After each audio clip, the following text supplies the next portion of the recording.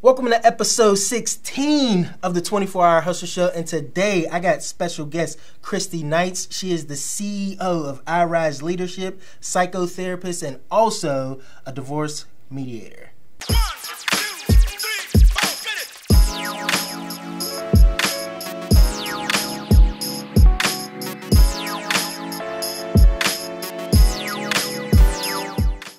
Welcome to the 24-Hour Hustle Show. I'm your host, Anthony Freeze, and today I got special guest Kristie Knights. I'm excited to have you on because the things that I've seen and the work that you're doing is phenomenal. From the book, Unsung Heroes, from the things that you've done with your leadership and global sisterhood and podcasts coming out. I mean, I just love the work that you're doing, and I definitely want to find out more about you, your story, and all the things you're doing. So welcome to the show. Thank you. I am so happy to be here. It's great to be in your space. I've been watching you, and you are doing amazing things. I appreciate it. It. We try to bring amazing people together. Absolutely. So that's what it's all about. So like we do on every show. So before we actually get into it, so what's been going on in the past couple of days? I mean, it's the new year. You got a lot of big goals happening. What things do you got in motion right now?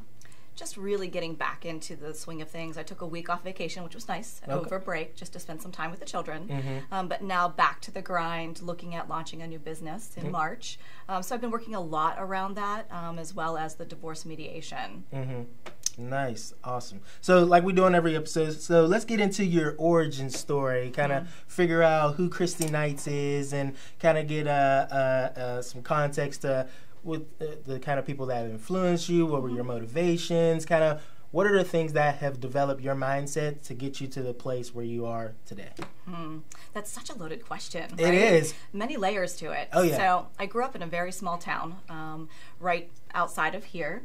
And my parents, for centuries, have been very generous people, right? You see it in the family, passed down through your ancestors, just this community around your family. And that started with me witnessing it as my grandparents would welcome people in, to my mom and dad who raised over 350 foster children while I was in their home living with them. So that type of ministry has really lent itself to shape who I am and my desire to serve and give back to other people, teaching value to those who may not know how valuable they really are to our world. Absolutely. So what are some of the people that may have influenced you throughout your life whenever you were growing up? Like, who were some of the people that you looked up to? Certainly, my grandmother was one of them. You know, her home was an open door for anybody. My parents, of course, you really didn't know who would be there when you got home from school. Right. Whether it would be a new family that they were taking in to help support or a new foster child. They were definitely influential, as well as one of my college professors. Okay, so what was it about your college professor or your grandmother and things like that that helped influence you some more? Yeah, definitely just that consistent presence in my life with my grandmother. Unfortunately, she was killed tragically in a car accident when I was in 6th grade, and as a result, my parents really then dove into serving in the foster care community. So just that part of that lifestyle was really where I began to fall in love with caring for people at a deeper level, where talking for hours on end, staying up talking to kids, giving advice, really became a part of who I am. And as I went into school, I was much more social than I probably should have been. Okay. So I wasn't that academic. I really wanted to help people, so I was doing a lot of after-school activities. Okay, that's interesting. So did you like school at all? Because I know for most entrepreneurs, it's like, this isn't for me. So what was it like for you? It was tough. Okay. You know, I struggled to fit in. I really didn't fit in all that well. Okay. I felt more comfortable in the dance studio. I danced for 6 days a week, so that was definitely, and giving back at different community service at the church. So academics was not for me. School was not for me. Okay. Although I did go on, you know, and went and got my master's. Okay. But it was in my master's that I really came alive. Okay. Whenever I applied to school, there was a pretty good chance I wasn't going to get in with my grades. Okay. Yeah, I was a little bit concerned. But at that time, I had 2 beautiful children. I was married. So, you know, I knew I just needed more in my life and felt guilty about that. So I did speak with a professor, and he was part of the administration program. And he said to me, look, looking at your grades, you shouldn't be here. But I know who you are in our community, and I believe in you. So I'm going to give you a chance. Nice. Yeah. It was the golden hour for me, and really the bridge to the rest of my life. Nice. And that's a common thread that I find within entrepreneurs. Because I know for me, once I got to high school, that's where I kind of struggled academically. Because at that point, it was like, does this stuff even really matter? Like, am I going to use this information? You know what I mean? I still feel like this to this day. I feel like we don't learn the necessary knowledge to really exceed in life. I mean, we should be learning more about finance and getting ourselves more educated on financial literacy and, you know, how to, you know, get our expenses in order or talk about credit and things like that. So the important things in life, how do you get a house if you wanted to do that? Character development. Exactly. Right? How do you start a business? Things like that. So, and those things are out there, but eventually you got to go to college and you got to pay a ton of money for that. Right. But those should just be necessary, general things we should learn. So I definitely felt that way in high school myself. So so tell us about when you got your master's. Where did you get your master's in?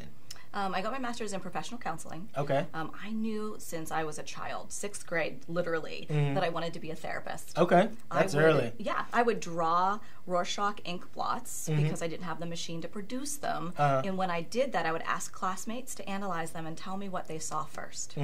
And then in 8th grade, I actually did an analysis of each student because I went to a private school. Wow. So there was only 12 of us. And I did an analysis of every student with a diagnosis. She's like going hard early. Yeah. So it's part of who I am. It's part of my fabric. Right? So that's interesting because what would you say is like the root of what inspired you to pursue that? Like what would you say moved you in that direction? Definitely being raised with foster children. So that's the key. Yeah, they're coming from all walks of life and so many struggles that I didn't see in my small town. They're coming from the big city, right, when I was a child. So their struggles were everything from trauma and abuse to rape to drugs and alcohol to neglect. And, you know, I had not even heard of those things as a child. Right. But when I laid in bed at night and talked with these kids who were my peers at the time and gave advice, and they were thankful for that, and I could feel that reward, that intrinsic reward, I knew it was my passion, it was my calling, my strength. Right. And a lot of those different things that, you know, those children go through or just people in general will go through can be tough situations, and they would need somebody to talk to. I mean, those are, you know, tough things to talk about. Actually, there was the show that I just recently watched called 13 Reasons Why, and it's about suicide. Yep. And have you ever seen it? I did. I watched the series. Okay, great. Yeah. And it's a really great story. It's a really good discussion to have because it's a real thing that happens, and that's something that you also talk about with clients and things like that. Yeah. And you know, take us through, like, what would you say is just like what leads someone up to maybe just having these thoughts, or what is the way to prevent this from happening? Okay, good question. I think there's little out there. Very few people want to talk about it. Right. It's really difficult. But see, that's where I tend to excel because my goal is to teach you value. Right. So we get to the heart of the matter very quickly. Whenever we see people who are struggling with anxiety, depression, that typically is the cause of suicidal thoughts. Okay. Not all the time, but most of the time. So many people will say when someone dies as a result of suicide, they died due to the symptoms, right, of anxiety, depression. Trauma is another reason, or abuse. So oftentimes our core values plays a big piece of that, right? If we don't believe in ourselves and know who we are and believe we are worthy of greatness, oftentimes we're more prone to those thoughts. So short answer, anxiety, depression definitely leads to those thoughts. And when we try to treat them, medicate them, it's often a deep-seated part of the cognition. Interesting. It's funny, whenever I got done watching that episode, my whole perspective changed on, you know, because you never know what someone may be dealing with. And you just should always just try to be kind to everyone, because you never know what they may be dealing with inside that they may not be sharing. Because actually, even yesterday, after I had watched the whole season and everything, one of the things that I said on my Facebook post, just saying something along the lines of, you know, if someone hasn't told you in a while, you know, I just want to let you know that you're loved and appreciated. at the end of the day, and you matter to me. So if somebody, whoever it may be, I don't know who it is, I'm just throwing it out there. Right. And if somebody happened to see that and that added value to them, and that made them feel special, it makes me feel good that I was able to do that. So I know for myself, I want to be able to do that even more, just to make sure people feel loved and appreciated. So because like I said, you just never know what someone may be going through, and life is way too great for it to just go like that. So and how long did it take you to post that? 2 seconds. Yeah, so many people think it's a series of steps and they can't save the world, and they make rationalizations and excuses for being vulnerable and real. But it took you 2 seconds. Someone may have read it, and you may have saved a life, changed a life. You'll never know. Right. There's someone in this book, one of our authors, who was on the brink of taking her own life, and a teacher offered her a water bottle. That's all it took. She felt valued by a water bottle. Right. And that act. And it took a second. So you're right. We never know how we're going to touch lives, but we always want to touch them in a positive way, and it takes just moments. Absolutely, absolutely. So let's actually talk about the book a little bit, Sure. Unsung Heroes, which is actually deconstructing suicide through stories of triumph. Yes. I haven't gotten a chance to read it yet, but it's something that I definitely want to dive into. So let's talk about that. So what's the, first of all, what was the thought process of, first of all, getting this book started? Good, yeah. So I was laying in bed one Saturday morning, really assessing where I want to go next. It was the end of the year, or close to the end of the year, and again, we begin to evaluate what we're doing. And I wanted to make a difference at a bigger level. You know, people say to me all the time, well, you're a psychotherapist, of course you are. And I get that, but it needed to be deeper. And I knew that there was a gap within our society of areas that people can't talk about, and there's a few of us that are just wired to talk about the tough stuff. So I'm laying in bed and I read a Facebook post by Lisa McFinn, and she's the first chapter in this book. And she shares about her journey of a concussion, and as a result of the chronic pain, having dark thoughts, having suicidal thoughts. In that moment where she recognized that she needs to go on. And as I read that post, I started to cry, and the vulnerability was so real and raw in that moment. It was within seconds. I shot up a Facebook post myself and said, hey, look, if you are suffering from suicidal thoughts, or you've had suicidal thoughts or an attempt, and now you're on the other side doing well, I want to hear from you. Do you want to be in a book? I'd never published a book before. I had no idea how to do it, but I felt called in that moment. Within 48 hours, within 24 hours, there were 48 people who wanted to be a published author in this book, who were willing to go to that deep place. Amazing. The heroes, right? The heroes. So within that process, I began as a psychotherapist to think, gosh, there's some liability in here. Yeah. You know, I went with my heart, but we need to look at the head part too. Contacted an attorney who I had worked with side by side on another radio station, and she said to me, it's going to cost about $10,000 to generate this contract that you would need because of people who are overseas. Right. I had people from Israel and Japan and Australia and England really wanting to be a part of the book. And she said, so if you take out all the people that are overseas, then you'll reduce your cost. I said, no. Right. Every life has value. If they had the courage to reach out and say, I'm willing to share this, there is no way I'm saying no. Right. What are my options? And she said, well, if you would like, you could form a nonprofit. And I went, what? And I said, well, what's the purpose of that? She says, if you form a nonprofit, then our firm would at least consider sponsoring you. They could provide the funds for this contract and underwrite it.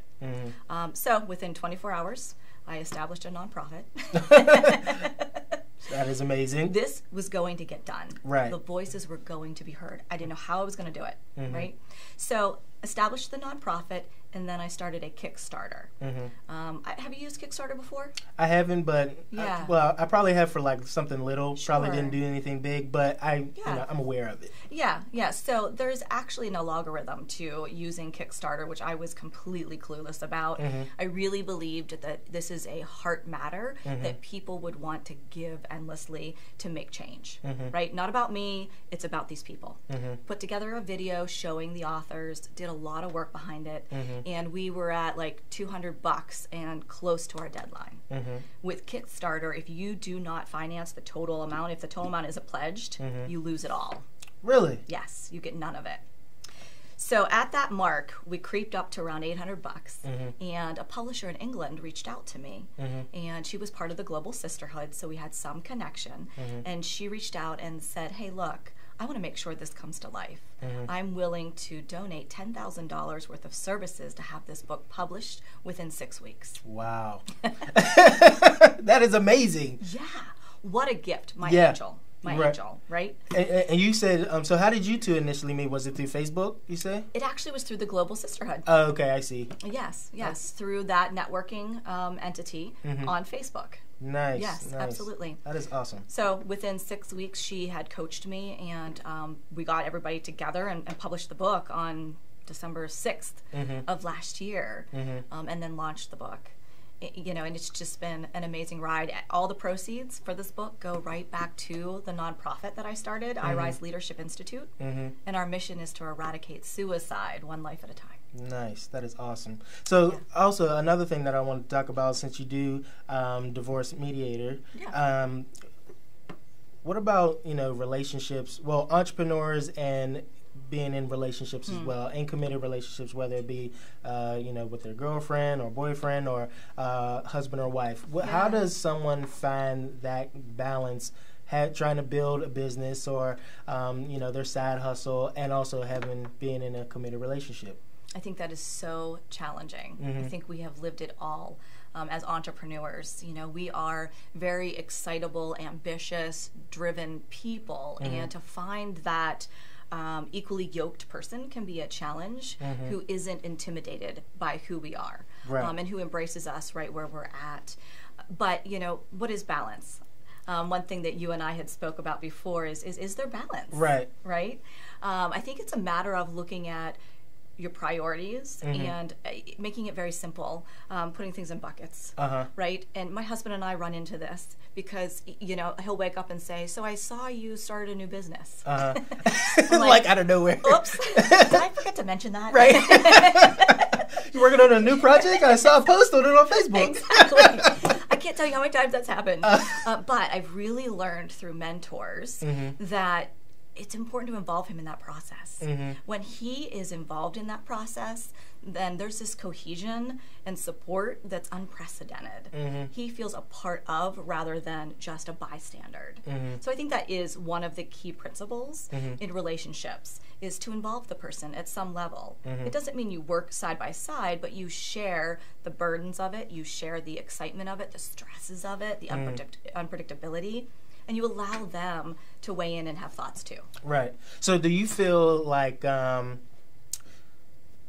know, if it is a husband and wife situation, or, you know, whatever the relationship may be, do they both need to be entrepreneurs, or can they both be slightly different? How does that work? Yes. I think two entrepreneurs together can probably be very dangerous.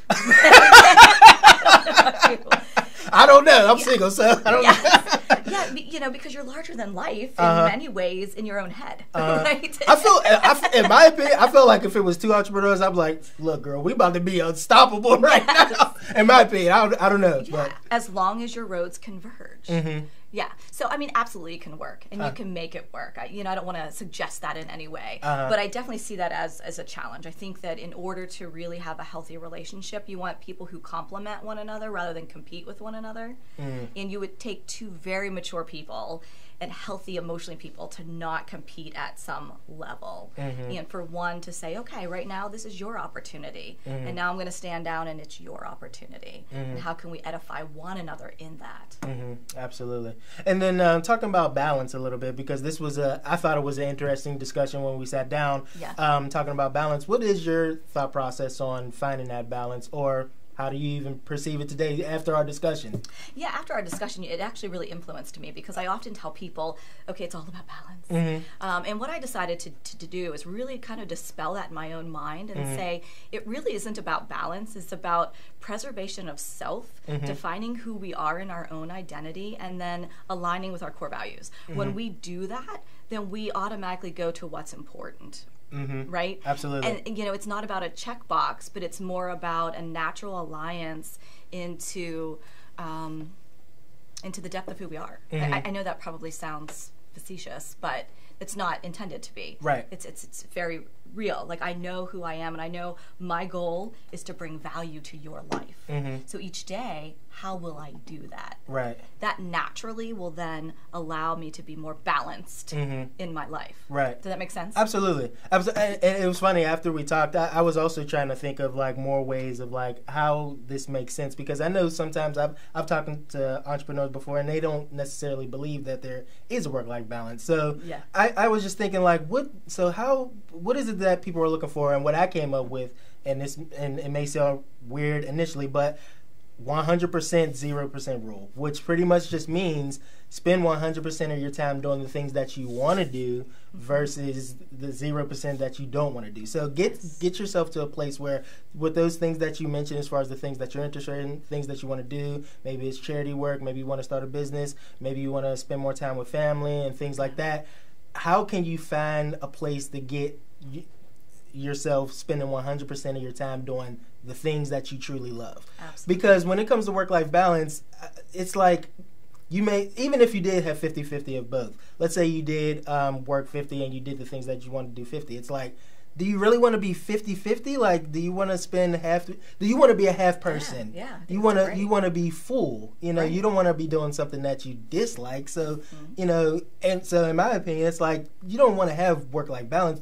Spend 100% of your time doing the things that you love. Absolutely. Because we have a limited time here. So it's like, let's spend as much time as possible doing the things we love, spending time with the people we care about, and doing things that brings us alive. Absolutely. So that's something, whenever I do get to the point of writing a book, that's something that I definitely want to get together even more and, kind of just put that out there. Let's get to a place where we're spending 100% of the time doing things that we want versus 0 doing things that we don't want to do. Absolutely. So, absolutely. So also, talking about, with suicide and tough topics, something that a lot of people don't realize, entrepreneurs also deal with mental health as well. And suicide does happen within the entrepreneur community because a lot of stresses can come with trying to build a business and having a lot of, deadlines and commitments and things that come with it. So what would you say to someone that is an entrepreneur and they may be dealing with, mental health issues or maybe even having suicidal thoughts? I think that first step is just awareness. Many people don't know that entrepreneurs, really, there's a huge suicidal rate among entrepreneurs. And there's multiple reasons for that, but one of it is this constant pressure, this constant need to strive and please. Oftentimes entrepreneurs are looking for that next adrenaline rush.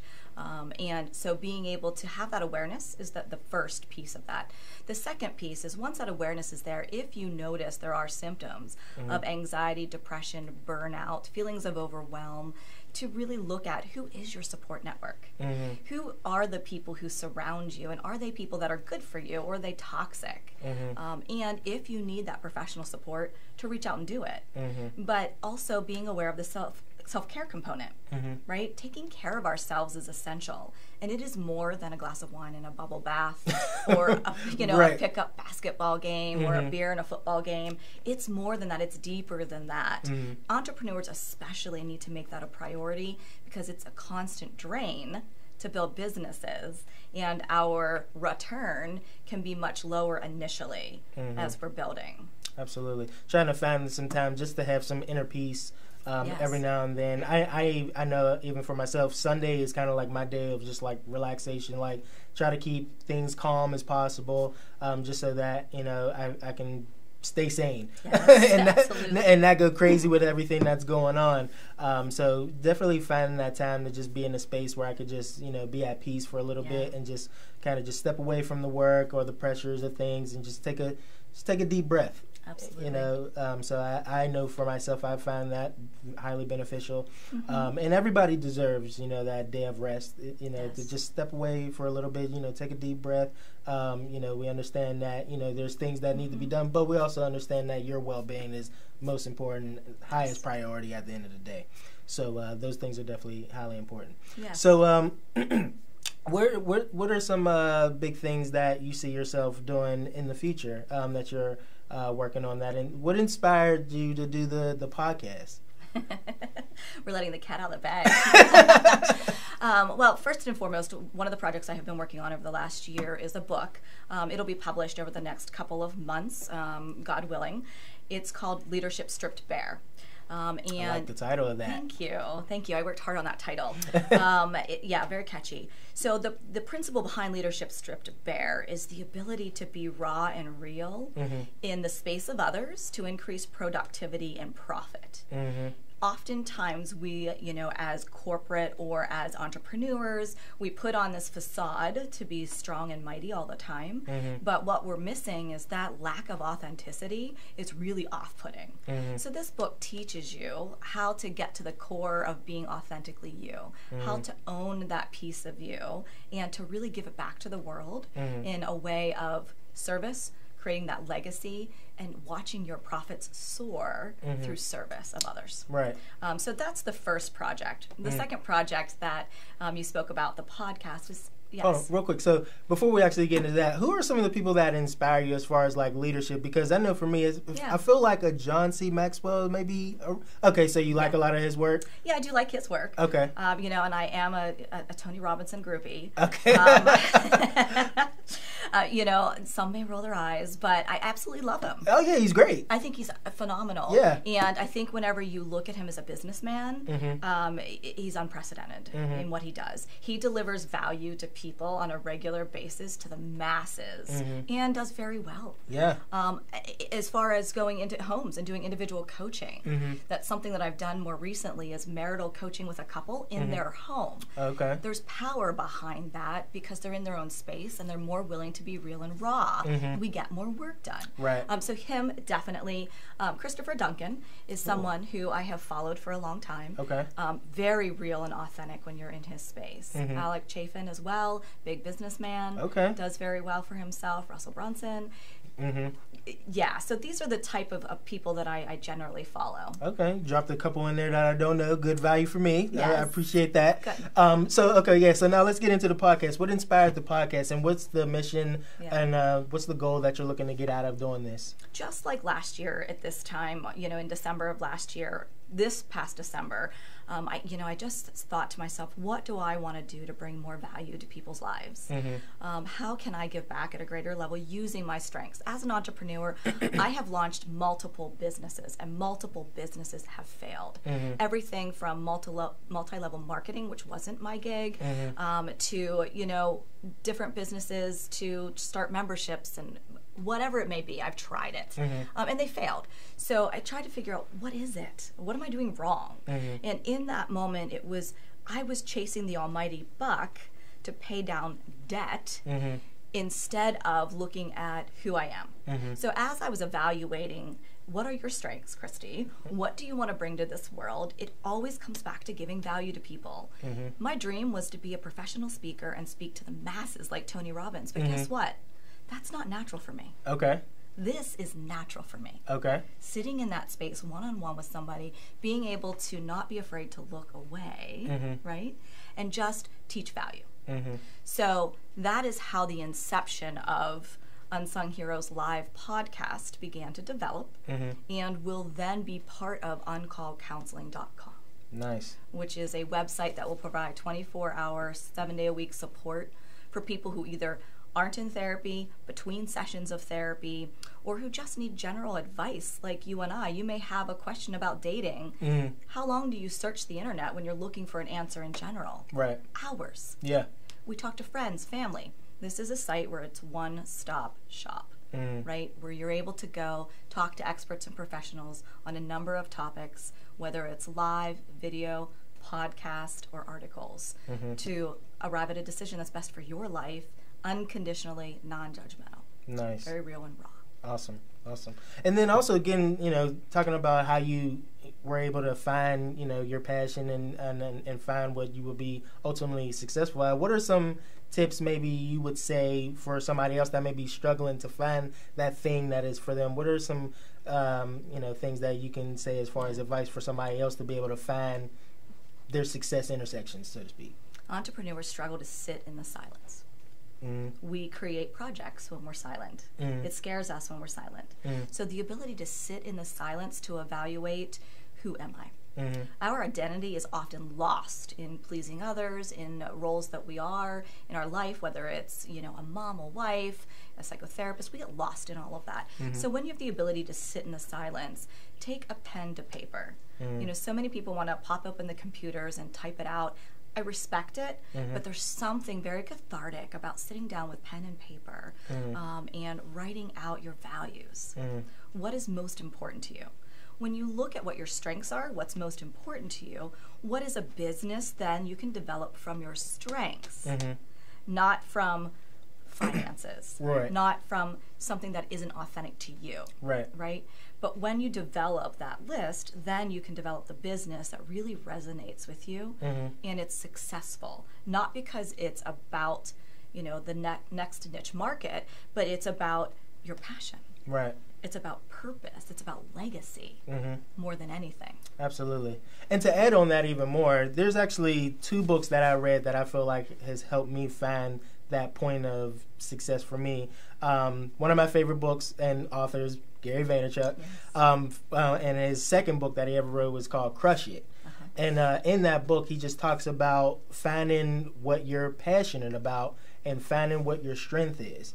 And if you can find, you know, what you're passionate about and what your strength is, the money's going to come. You know, don't let that be the be all and end all. But what are you passionate about, and what are you talented at, and as far as your strengths, and bring those two together. And use the platforms as far as like social media goes, as Facebook or Twitter and Instagram and things like that, and find your space, whether it's in audio. Maybe you want to do a podcast. Maybe you don't want to be on camera, but you can be behind a microphone. Maybe you like to be in front of the camera, but don't want to be just behind the microphone. Okay, you can do a YouTube show. Maybe you like maybe those things aren't comfortable for you, but you like to write a blog. Or if your artistic sense are for visuals, you can do pictures. Absolutely. So, you know, find, you know, out of those 4 things, the way a means to kind of distribute who you are as far as your talent and what you're passionate about. Maybe you're a chef and you want to write a cooking blog. You can do that. Or if you want to do YouTube videos, you know, there's a lot of different avenues you could take it. So Crush It is a book that I would highly recommend. And then also a book that I read was actually called The Success Intersection, where it talks about finding that intersection of where you can be, where you can strive and be highly talented at, and also be highly successful in. So those are 2 things that I would add on to what you said as far as like things that people can use to help themselves be more successful and find, you know, what they're passionate about. So well, and the other thing I would encourage that I'm really committed to is journaling. Whether that looks like just a standard journal or your planner. Right now I'm head over heels with the Passion Planner, and it really is about creating the art of organization, because whenever you create that art of organization, you're committed to it and more accountable. If it's not on the schedule, it doesn't exist. Right? And so everything that I do is on my planner. And if it's not there, then I end up sitting on the couch. And doing nothing. So that's very important too for entrepreneurs, because we are often all over the place. You need that focal point. That's something that I found myself having to do, is just whenever I stay organized on something and I put it in my calendar or I write it down in a planner or something along those lines, it keeps me organized. Because one of the first things I always do when I know I need to call someone, follow up with someone, you know, book somebody for the show or do a show, as soon as that happens, as soon as someone say, hey, call me, you know, on Tuesday at 3 p.m. As soon as I get off the phone, it's on the calendar. Because if I don't put it on the calendar, A, I'll forget. And but B, it keeps me on track. And then when the time comes to make that follow-up call, I'm good and ready to go. So it definitely keeps you accountable. And and another thing that I always like to do, something that I've been kind of experimenting with right now, is I also have a newsletter, so I'll put out what I want to do in the future. So when people see that and they're like, dude, you say you're going to do this, where's that? So when people know what I'm trying to do, and I put a date on it, it's Yes. like it keeps me accountable. It's like, okay, that date is getting closer. I need to start working on this. I need to push something out. So it always keeps that in the back of my mind to just staying accountable to what I'm trying to pursue. So those are definitely some. I feel that's a good section right there. That is. And we got a lot out of that. Yes. So where do you see yourself going in the next 2 to 5 years? I know you said speaking wasn't for you right now, but you see that maybe in the future, or more books, or where do you see yourself going in the next maybe a couple years? Sure. Yeah, I love to write. It's a passion of mine. Once Leadership Stripped Bare is published, I do anticipate speaking on it. But I'm going to, my hope is it'll come to me. I mean, I understand we have to chase things, we have to work for things, and I get that. But I think it's important too to allow God's plan to be present. And for me, that's really important with this book, that God leads where I'll speak. I can't measure myself to all those other speakers out there. I just have to allow it to be that's true to me. On-call counseling, the goal is to have multiple people who have subscribed to this site receiving value and support, being able to give back to the community through oncallcounseling.com. And finally, to really grow, I'm also a divorce mediator, and to really grow that practice, giving back to people who are going through a very difficult time and have that ability to really sustain who they are without being shredded in the courts.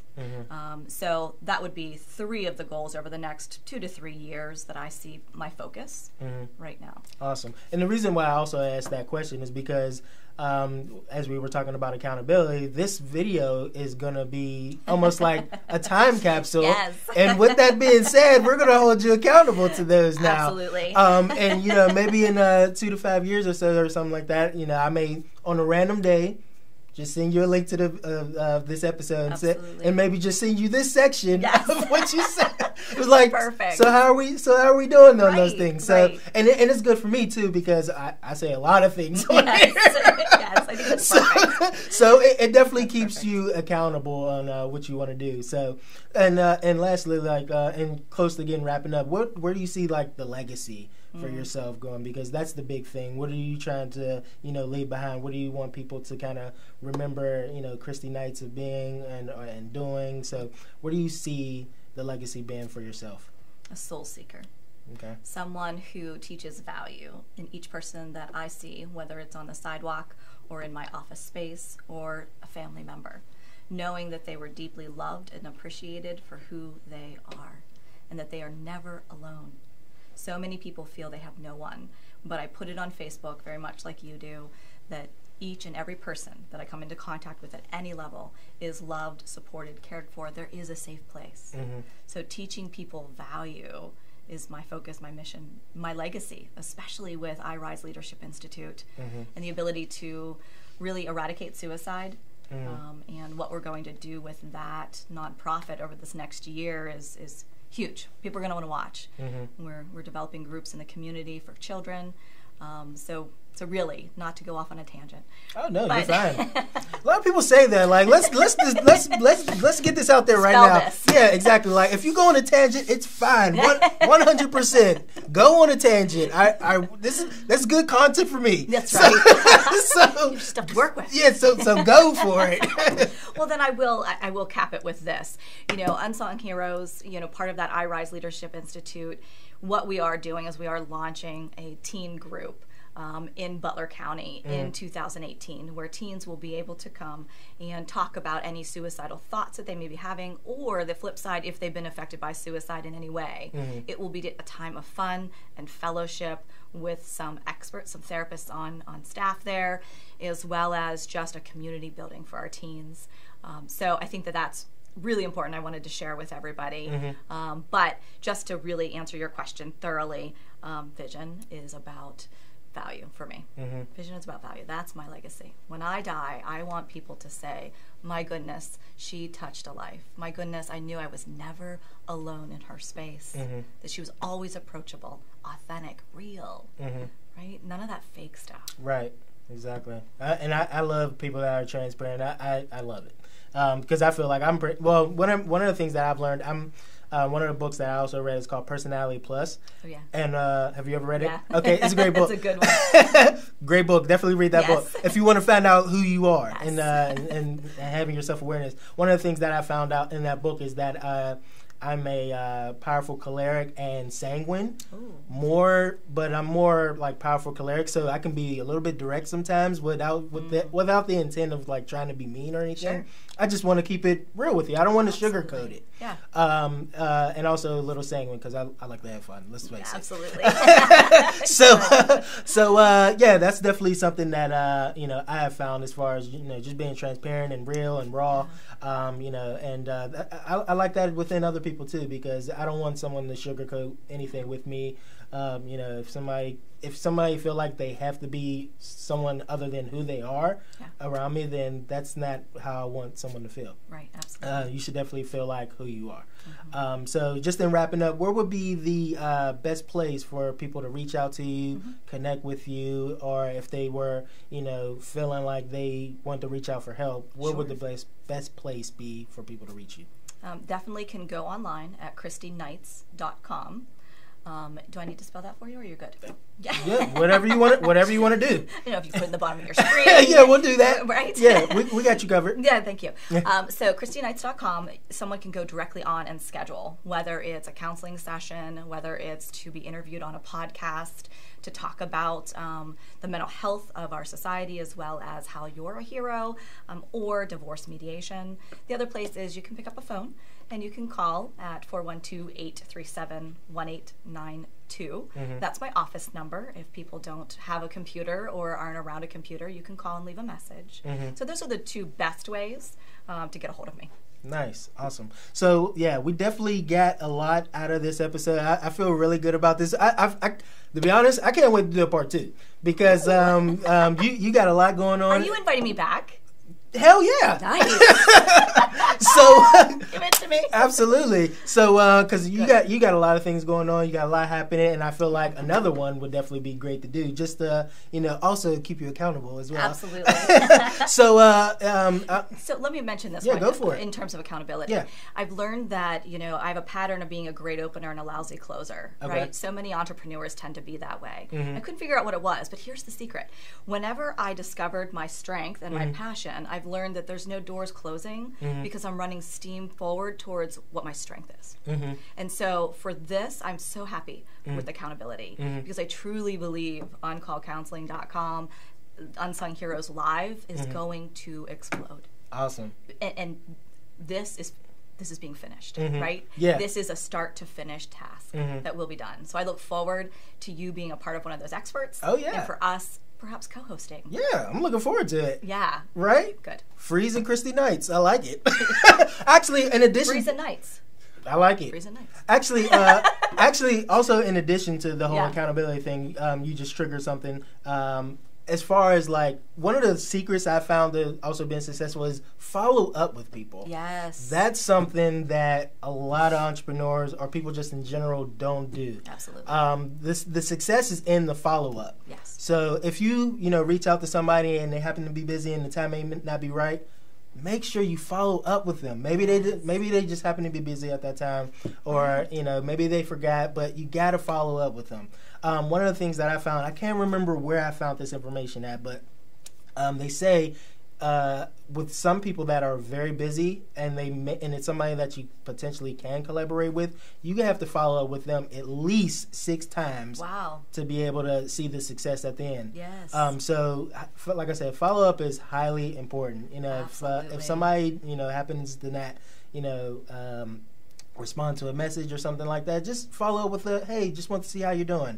You don't necessarily have to talk about the project or whatever you may be working on. Just call in and say hey, see how you're doing. Happy New Year. Hey, I saw it was your birthday.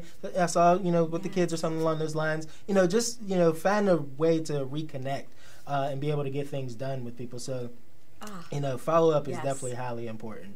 Yes. So let's be transparent. Okay. How many times did you reach out to me? I